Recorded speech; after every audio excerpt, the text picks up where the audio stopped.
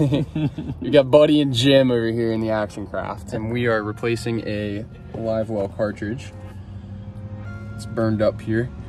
And let me pan the camera around. Okay, so we're gonna follow these black and brown wires down to the butt connections. You said butt. I did say butt. And we are gonna cut this out, go to West Marine, and see if they have the part. Okay, the pump is out. It's pretty rough. It smells worse. And we have a couple in stock that we will pick up tomorrow morning. Simple as that.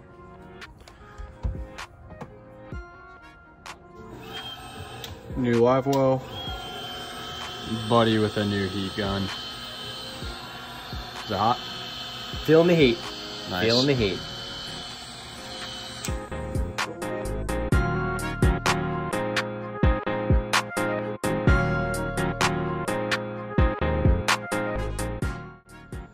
Alright, so we're back on the craft.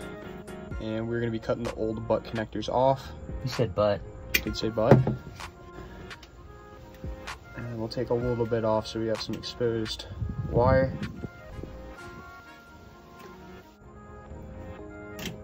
Nice, beautiful. Teamwork makes the dream work. So this is going to be about a week-long fix, and then it's going to be getting these swapped out with Deutsch connectors. Am I saying that right? Deutsch connections? As in German. A German connection. And the reason being is we want to be able to quickly remove and replace a Livewell in the event that we're in a tournament and the pump fails. It's pretty common. They're cheap parts. They're made overseas and made in Mexico. Made in Mexico. Scary.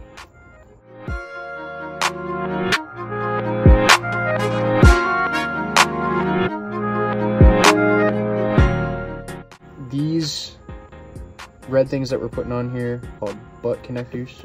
Said butt. Yep, said butt. And what we're going to be doing here is putting that exposed metal on the wire inside on both ends. The electrical current will run through there. We'll pinch the ends so they're watertight with the crimping tool.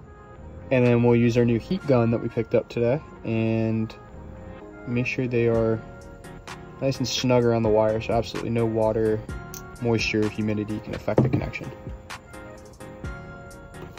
Nice. And then give it a pull. Yep, doesn't come off. Perfect.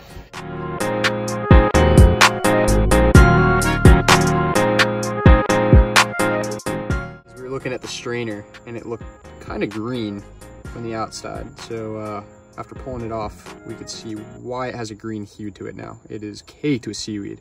So definitely some negligence on my end. I've probably never pulled this off to clean the strainer. All right. Now you know.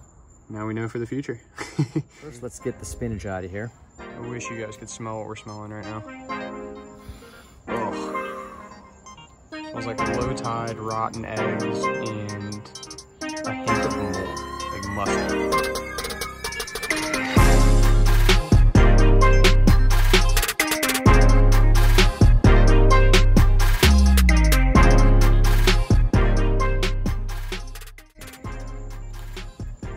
So your screen is broken. See right there? Yeah.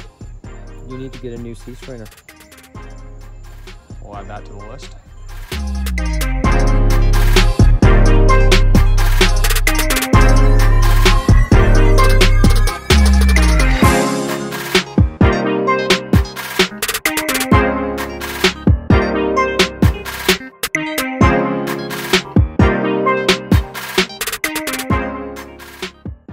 And now, we'll go ahead and take our new pump, and same thing over here. We already have the bare metal coming out of the wires, and we'll be putting them into the other side of this butt connection. We'll be fishing early in the morning tomorrow out of Jupiter, Florida. The beginning of the mullet run is happening right now, and there's a ton of big snook pushed up in the Intracoastal and the Loxahatchee River estuary. So we'll be testing the live well out and hopefully finding some live baits tomorrow. If not, we'll just be throwing artificial topwaters and see what we can do. We're gonna now take our heat gun and snug up the sides here and make sure they're nice and watertight and airtight. Before we do that, let's take a little break, turn the battery switch on, and test this puppy. What do you think? Okay. Sure.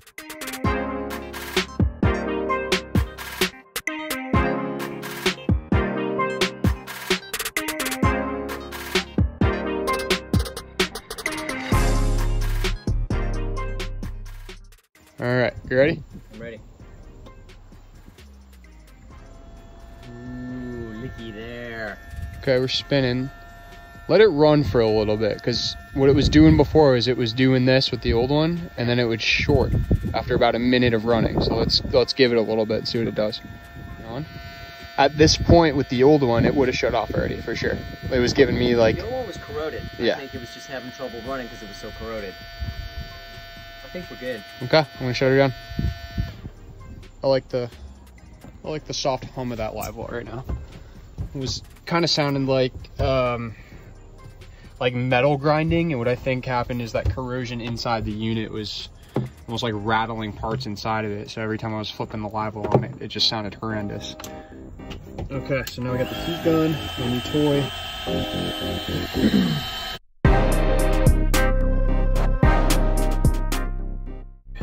Sure we have a good seal on both sides.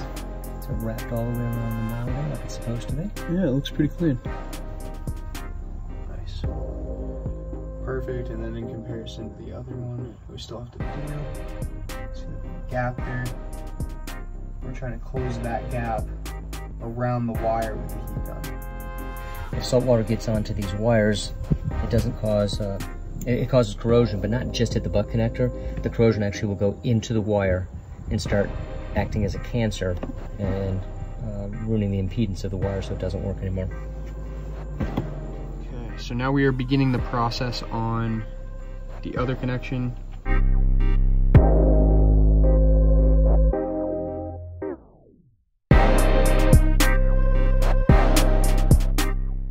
Right, to get in the groove. Well, in order to get this seal to lock, you have to get these right here into the grooves on the side of that, and then when you turn it, it'll lock in place. So yeah, that red arrow is on the top facing us. Yes. Yes. It's locked in place. Let's go. Okay. Houston, we have ignition. I was a little scared to manhandle it there, buddy. I didn't want to break any of the rest of the pump here. I wasn't sure how strong that would be. All right, so what we're gonna do now is zip tie all this fun stuff.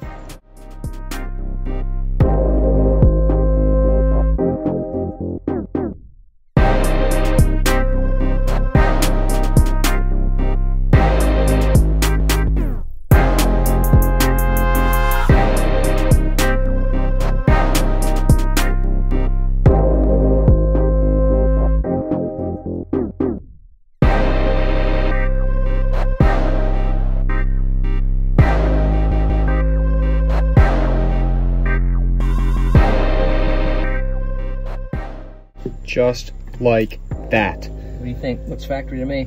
Yeah, I'd say it looks about ship shape. Cool. We'll take a video of it running tomorrow morning, hopefully with some finger mullet inside the well. And thank you guys for watching the first video of an action craft repair. I'm sure there'll be many more in the future. What does BOAT stand for, buddy? Break out another 1,000.